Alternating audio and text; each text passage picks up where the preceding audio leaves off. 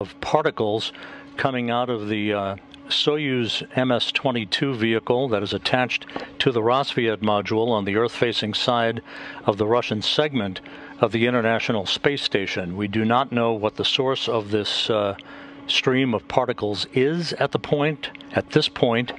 There is discussions that are ongoing.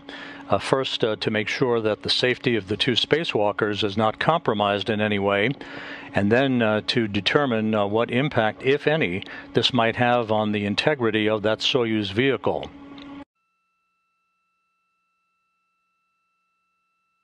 This is Mission Control Houston. You're continuing to take a look at particles leaking from the Soyuz MS-22 spacecraft docked to the Rossviet module of the International Space Station.